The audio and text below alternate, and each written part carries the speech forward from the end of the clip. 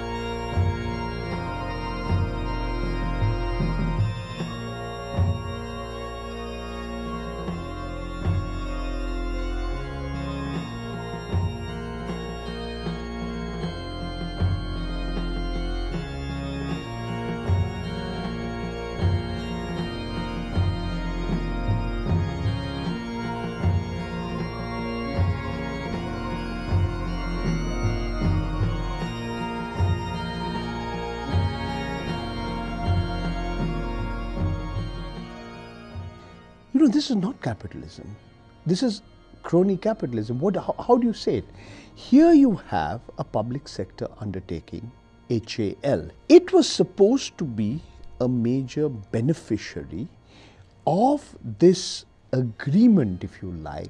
And then the whole story gets an even more stranger and I would say pernicious twist when out of the blue a private player comes up.